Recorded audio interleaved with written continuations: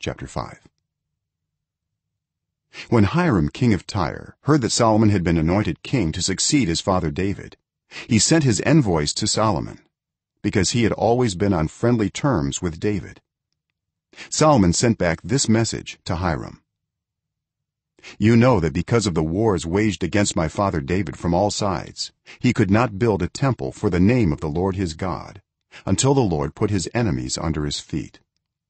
But now the Lord my God has given me rest on every side, and there is no adversary or disaster. I intend therefore to build a temple for the name of the Lord my God, as the Lord told my father David, when he said, 'Your son, whom I will put on the throne in your place, will build the temple for my name.' So give orders that cedars of Lebanon be cut for me. My men will work with yours, and I will pay you for your men whatever wages you set. You know that we have no one so skilled in felling timber as the Sidonians."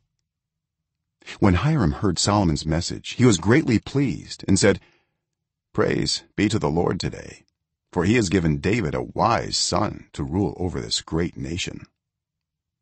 So Hiram sent word to Solomon: "I have received the message you sent me, and will do all you want in providing the cedar and juniper logs.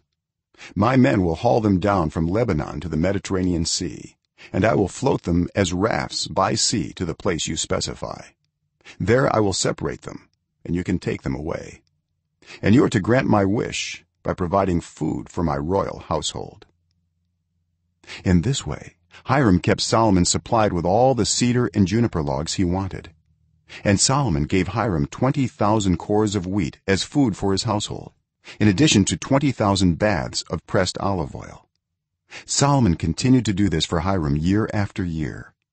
The Lord gave Solomon wisdom, just as he had promised him. There were peaceful relations between Hiram and Solomon, and the two of them made a treaty.